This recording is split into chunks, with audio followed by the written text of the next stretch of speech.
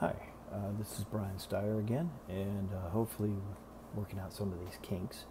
Um, Again, this is the third installment in the Chaplain Strategic Leadership Series, and I'm continuing reading O.S. Hillman's Change Agent, Engaging Your Passion to Be the One Who Makes a Difference. Chapter 2 is called King Kong in the Garden of Eden, and Hillman draws a strange parallel to the Garden of Eden and the movie King Kong. Many of you are familiar with that. As he describes, imagine living in a world without sin, a world where God is your intimate friend. You can speak to him at any time. You know that he loves you and he keeps you safe. He invites you to know him, and you know he is dangerous, but you also know that he's very good.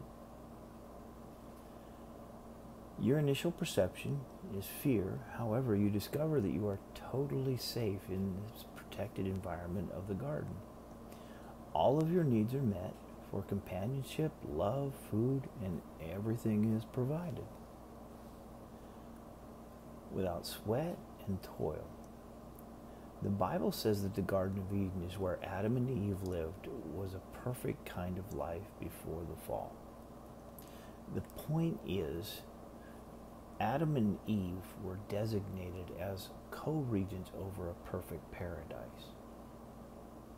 Hillman cites an introduction to the Old Testament template by Landa Cope. Cope gives an authoritative leadership titles to God, and those are King of Kings, the Lord of Justice, Jehovah Jireh, which the Germans actually introduced the J. There is no J in the original Hebrew, by the way. Lord of the economics, Father, who is Lord of the family, Creator God, Lord of science and technology, Living Word, Lord of communication, Potter, Lord of arts and beauty, Great Teacher, Lord of education. He is also the great physician and the healer of our bodies. Some Christians falsely assume that their sole purpose is to attain salvation. Then what? The church and general perception is that we can check that box because they are assured of eternal life. But what about the time in between birth and death? Hillman explains, his mission wasn't simply for man to receive salvation. Salvation was only the entry point. His ultimate goal was for man to rule by his grace, love, and power in order to be a testimony of his love to the world that he created, the world that he created.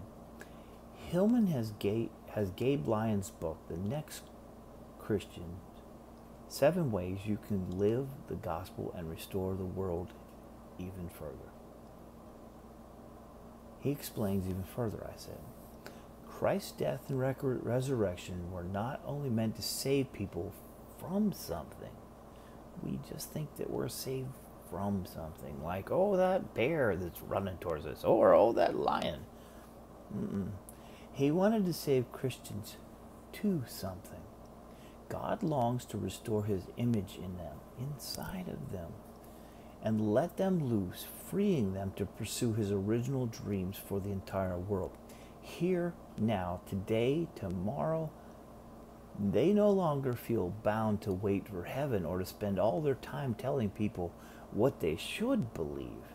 Instead, they are participating with God in his restoration project for the whole world.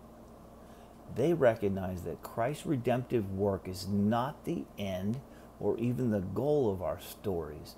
Redemption is the beginning of our participation in God's work of restoration in our lives and in the world, understanding that one idea literally changes everything.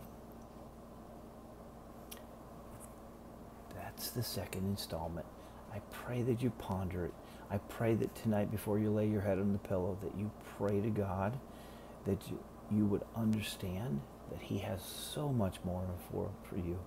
But you have to first meet him right where you are, bend your knee, pray that you would, that he gives you that understanding, that you have a heart that turns from your wicked ways and seeks after him with all of your heart, that you might know him better. Good night and shalom. Peace to you.